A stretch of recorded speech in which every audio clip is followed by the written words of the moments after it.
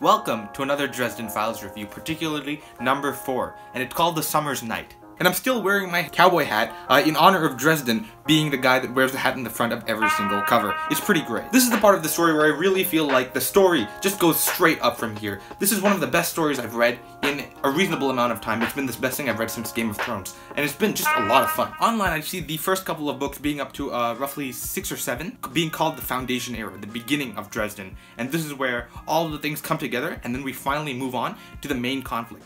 Now, I'm in the middle of that, so I'm in book 4, and I would suppose that that means that we're in the middle of the Foundation Era.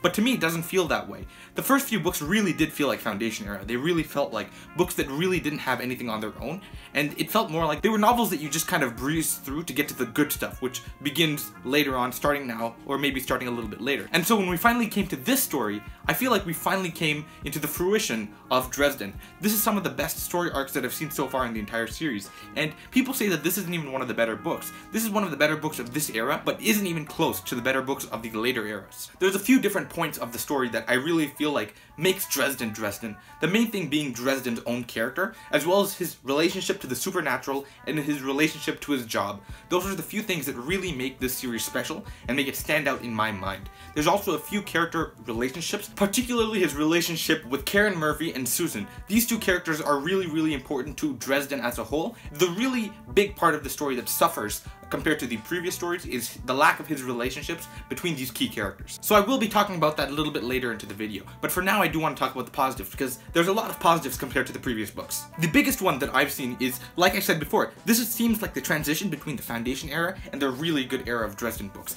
The stuff that we get within this story is way beyond the stuff that we used to see. The plots of previous Dresden books have been reasonably messy, with a lot of really small pockets of supernatural entities. Finally, in the third book, Grave Peril, we see a lot more interesting supernatural people, particularly the vampire corpse. And when we're introduced to that, I feel like it wasn't very well done. It wasn't written very well, and so it really didn't get any emotion out of me. But it was pretty interesting to see all of that begin to rise out of the story.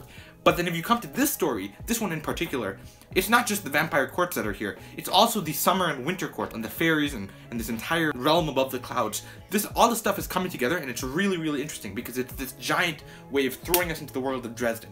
And this is done way better than anything else. It also really displays a very good amount of war and amount of kingdoms and stuff that really makes the story feel more epic than the previous one. So we're getting into the bits that are way more exciting, large scale, more personal, things that seem to transcend what these series used to be about. This story also does a really good job of swaying in and out of the supernatural throughout the whole narrative. So we do have this incredibly interesting mix of supernatural and Chicago, because we start with the story being reasonably in Chicago. It's a pretty Chicago story, and it also does start with this really big entrance into the big physical realm, just so that we can finally understand the whole situation. And it was a great recap, and I very much enjoyed it, because people like me, we don't really understand names, and we don't really understand what happened in the previous book until it's all summarized, and that gives it a whole new meaning to me. One of the better parts about this story is that at the beginning of this narrative, Dresden does have a character, unlike the beginning of the series. The reason I say this is because at the beginning of the series, he did have a good enough character to be passable, and that's what I generally see in most novels in general. He does have these quips, and he is funny, and he's pretty quick, and he's strong.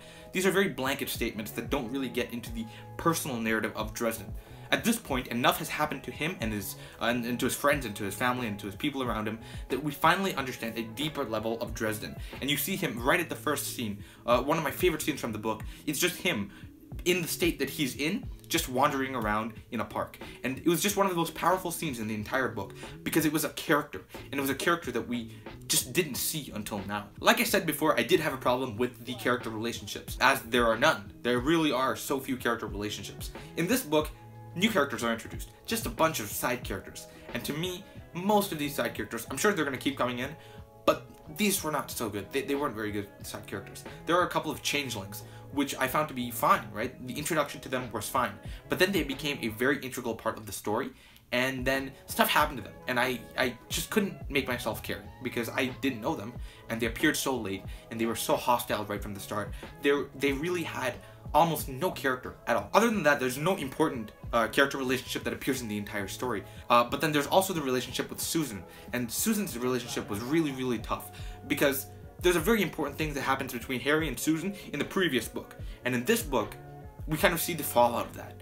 And the fallout of that is so uninteresting right now, Because it's interesting, right? The first scene, great, it worked out. That was very well integrated into the story and his character right from the start, and that was great. But after that, it had so little of an impact to the character and to the story.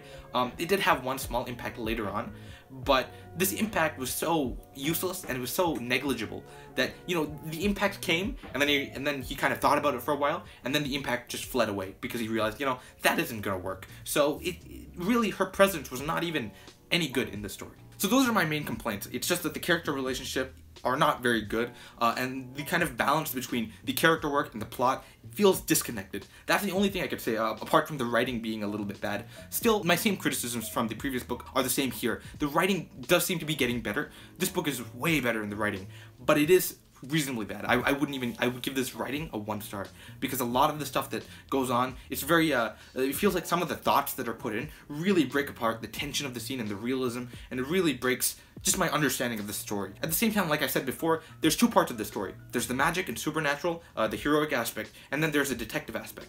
The heroic aspect is great. This is the first story that really does that really, really well.